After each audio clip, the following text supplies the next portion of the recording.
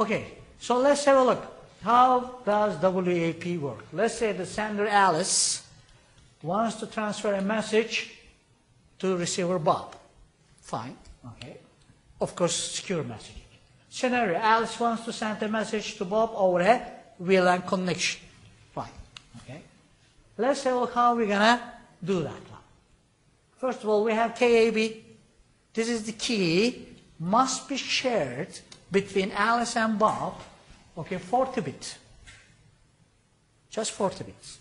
Okay, the key length that we are using is 40 bit in WEP, actual key length. But I have 24-bit initialization vector. Concatenate them, you have 64-bit per packet key. 64-bit per packet key. But don't forget, this KAB must be shared before doing anything. Okay, before doing anything. Because I'm going to use this one and this one to generate the RC4 key. To generate the RC4 key. That is prime pseudo random number generator. That is my RC4 algorithm. Okay, and CRC32, that's integrity check value. Okay, so let's have a look. Alice is over there. Bob is right here. Okay, and you see, Alice and Bob must have KAB before doing anything.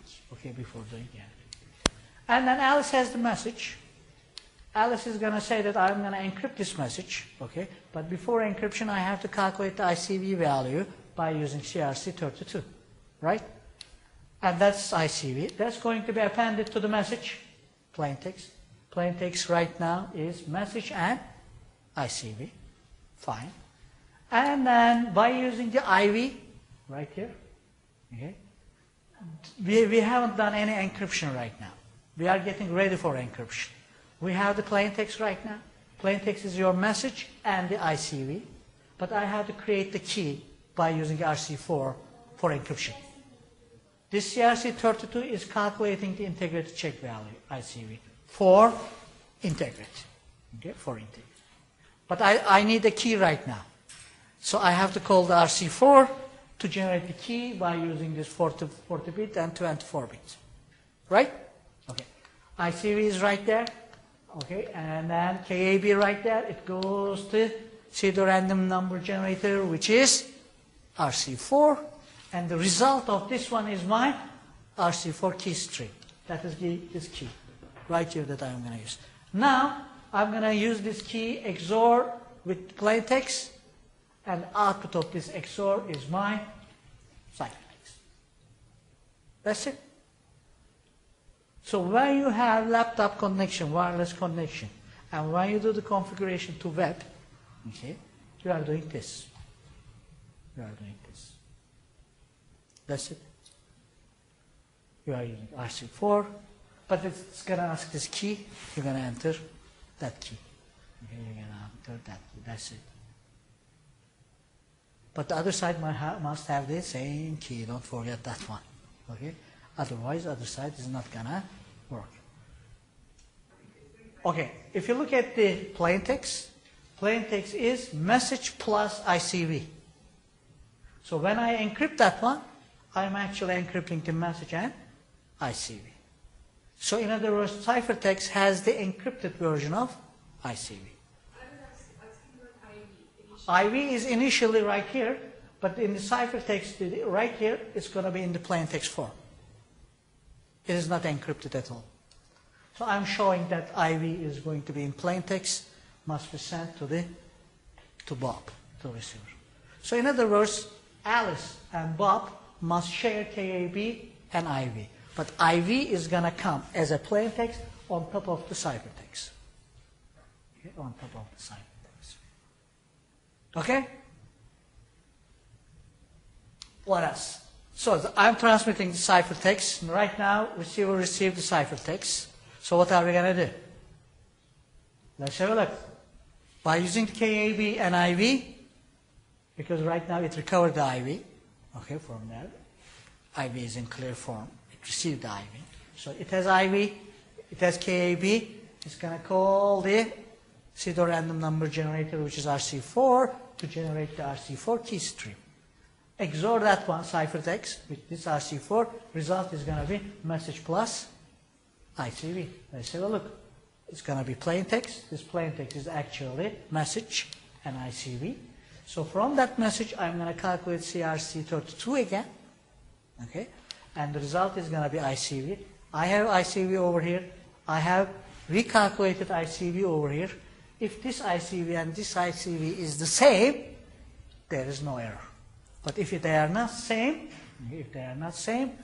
or if they are not identical, then there is an error. So that I am not going to accept this one. Basics of the security requires confidentiality, requires integrity, requires authentication, and requires non-repudiation. Okay? And also you may say that available. There are 5 major security services. Confidentiality provided by encryption. Okay? Encryption is going to provide the confidence. Fine. Integrity.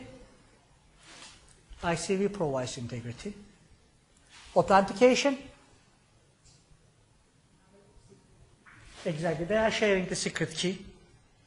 That comes as an authentication because we know that only these 2 parties have the key. We don't have any other authentication mechanism. Okay? But before communicating, how do you know that you are communicating with Bob? Right? That's the other question. Okay, before sending the KAB, how do you know that you are communicating with Bob? It requires an extra authentication. We will see that this protocol has extra authentication scheme anyway. But when we are done with the KAB, then you can say that this has authentication because these guys have shared secret. Okay? What about non-repudiation? We don't have it. Maybe we don't need it anyway over here. What about availability? We don't need it again over here. So in other words, right here we are having confidentiality with the encryption, integrity with the ICV calculation, and sharing the keys will provide us authentication. Okay? Will provide us authentication. So every time when we look at these kind of security protocols, we're going to look at those 5 services. Confidentiality, authentication, integrity, non-repudiation, and availability. Okay? Non-repudiation is going to come most of the time with the digital signatures. If you don't have digital signatures, you are not going to have non-repudiation. Okay? Do we have any idea what non-repudiation is? Non-repudiation is this. You are not going to be able to deny that you didn't receive this ciphertext. Okay? And she's not going to be able to deny that she didn't send that ciphertext. Both ways. I received, let's say that this ciphertext says that it is an army order, go and take this hill. Okay? But hey, I know that that's going to be very dangerous. I mean, most probably I'm going to get killed. I will say to my commander, who is Alice, by the way, that I didn't receive your message. That's why we didn't go and take that hill. Okay? So I can deny it, but I'm going to be in a position that I'm not going to be able to deny it. That is non-repudiation. Or this guy, commander, he sent this message. He said that go and take this hill, but he caused huge amount of the problems. Maybe we lost the war because of that one, and now his head is under something. And he says that no, I didn't send that one. Most probably somebody sent it, and those guys went there and they tried to take that hill. Okay? So, well, what we're going to have mechanism that the Alice will not be able to deny that she or he didn't send that mail or that command, that ciphertext, basically. That's called non-repudiation. Okay? And it is required for most of the applications right now. Okay? But for this wireless thing, say it is not important. We're going to send encrypted email to your friend, whether you deny it or she denies it, it doesn't matter. Right? It's not a big deal. You are not sharing or you are not transmitting a very big secret. Okay? Very big secret. All right. So those services are going to be important for us. And if you look at WEP protocol, okay, we have some sorts of security. Okay? RC4 is a good algorithm. Nobody managed to break it so far. Okay? And this whole setting is not bad. We just saw that CRC may be a little bit problem. Okay? And we said that for this type of stream ciphers, key must be purely random, well, which is not true over here. And we said that this key it will be never reuse it, never ever. Once you're going to use it, that's it. But hey, this RC4 key stream is going to generate the same key after some periods because it is limited. So there will be some instances that maybe you are reusing the key. But if you are reusing the key, there is a chance that with the enough ciphertext collection, okay, people may break the algorithm. Guess what? They did it. They did it in Berkeley, right here, graduate students, with a very simple devices, okay? And with very few messages, by the way. Because when they implemented this one, they didn't put some conditions for the reuse of the key. It wasn't the algorithm that was weak, it was usage of the algorithm that was weak. Okay, and immediately they said web cracked. Okay, now we are not going to be, web does not provide enough security. Well, that is true. It does not provide enough security right now. Key length, 40-bit is nothing. 40-bit in 5 minutes, you can check every possibility of the 40 bits. 2 to 40 possible keys available. So the range is very low. If you have 1 million microprocessor computer, with each microprocessor has 1 gigahertz clock speed, it does not take more than 10 minutes to search, more than 10 minutes to search all possible keys.